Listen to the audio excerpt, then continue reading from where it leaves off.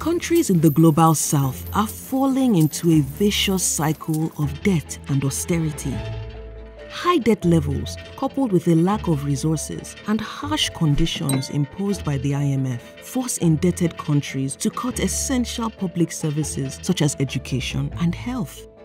It is a painful situation that only exacerbates the multiple crises and that many countries undertake only to avoid or delay the messy and time-consuming process of debt restructuring. This involves negotiating with their creditors on debt cancellation or changing the debt payment conditions, only to end up delaying default. When a country has to restructure its debts because it is facing difficulties repaying them, there is no set of common rules to follow, no multilateral body to mediate.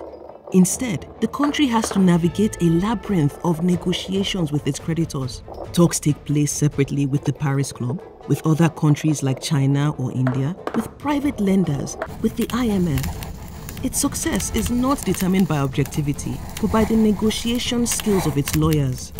After months or even years of negotiation, the result is often too little, too late in most cases, without any substantial debt cancellation.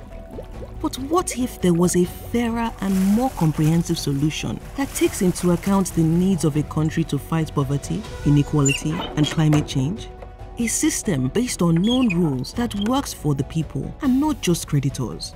A multilateral debt resolution mechanism under the United Nations, offering timely, transparent, binding, and comprehensive debt treatment for all the countries that need it.